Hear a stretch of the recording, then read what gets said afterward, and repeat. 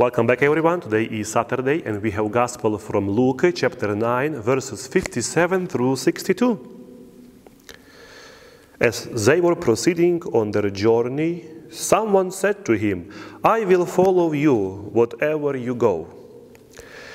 Jesus answered him, "Foxes have dens, and birds of the sky have nests, but the Son of Man has now here to rest his head."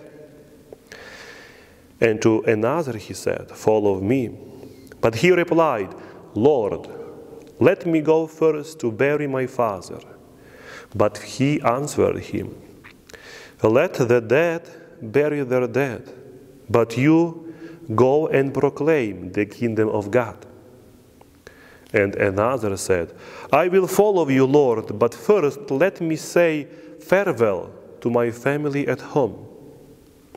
To him Jesus said, "No one who sets a hand to the plow and looks to what was left behind is fit for the kingdom of God."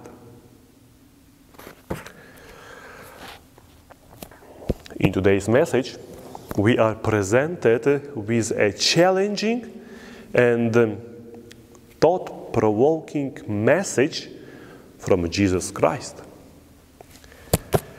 This passage highlights the call to discipleship and the commitment required to follow Jesus Christ wholeheartedly. It calls us to examine our own readiness to take up the cross and follow Him.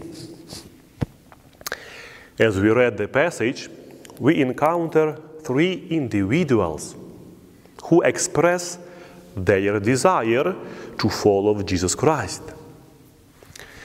They seem eager, willing, and ready to become His disciples. Yet Jesus' responses to them reveal the depth of commitment required for true discipleship.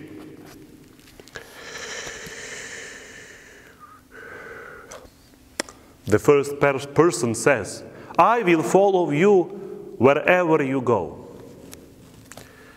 Jesus responds by highlighting the challenges of following Him, including the lack of a comfortable home.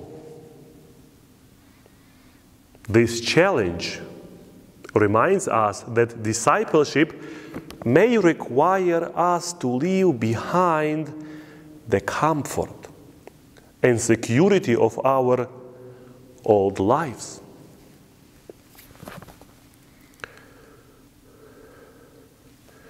The second person tells Jesus, "Let me go first and bury my father."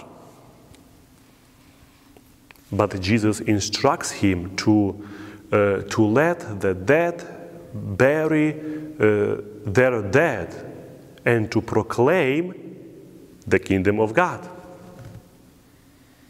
This challenge emphasizes the urgency of Jesus' message and the need to prioritize it above all other commitments. The third person declares, "I will follow you, Lord, but first let me say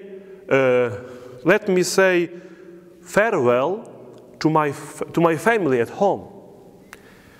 Jesus responds by cautioning that no one who sets a hand on the plow and looks to what was left behind is fit for the kingdom of God.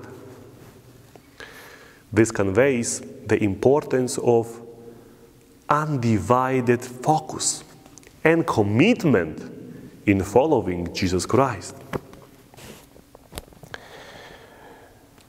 Through these interactions, Jesus makes it clear that discipleship is not a casual commitment. It demands our full attention. a willingness to leave behind our old lives, and a dedication to mission of proclaiming the kingdom of God. Today, Jesus presents us with a profound challenge to assess our level of commitment to Him. Following Christ wholeheartedly is a transformative journey that requires us to leave behind our old lives, prioritize His message, and focus on the kingdom of God. As we reflect today on this passage, let us consider the cost of discipleship and the urgency of proclaiming His message, finding strength and inspiration to follow Him with unwavering dedication. I wish to everyone a wonderful day. May God bless you.